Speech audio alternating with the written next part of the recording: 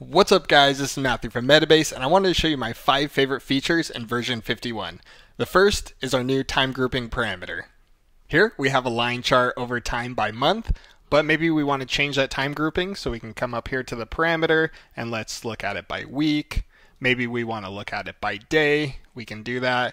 Let me show you how you can add this functionality to your dashboard. We'll come up here to Edit Dashboard and then we'll hover over Add a Filter or Parameter. And we'll click on time grouping. You select the date to connect to and you go ahead and click done and you're ready to go. My second favorite feature is our Sunburst Chart. Here we have our awesome new Sunburst Chart and you can go up to 3 rings deep on this. Let me show you how you can build it. If I come up here to Show Editor, for demonstration purposes I'll remove employee name and hit visualize. So this is our typical pie chart. If I come here to show editor, now you just need to add to this group by. So if I come in here and I add employee name and I hit visualize, we get that second ring. Super cool. And again, we can go up to 3 rings deep. If I come over here to settings, it's easy to drag and drop any of these, change the colors, and then on the display we also have different toggles that you can check out. My third favorite feature is the updates to our legends. Here I'm looking at multiple products over time, and maybe I just want to focus on gadget. Well, I can just come up here to the legend and I can uncheck the others, and now I'm just focused on gadget. Maybe I want to add doohickey, give that a click, and maybe we'll add them all back.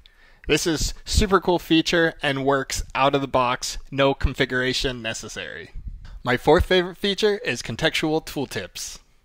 Here I have a line chart and I have tooltips, and I've added some more context to that tooltip, so you can see I added a min and a max. So how can we do that? I'm going to come up here to show editor, and you can see in the summarize view I added a min of total and a max of total. We go ahead and visualize that, and then inside the settings, if you go to display, here we have this additional tooltip metrics. You can add the additional metrics here and see them on the chart. My fifth favorite feature is adding iframes to dashboards.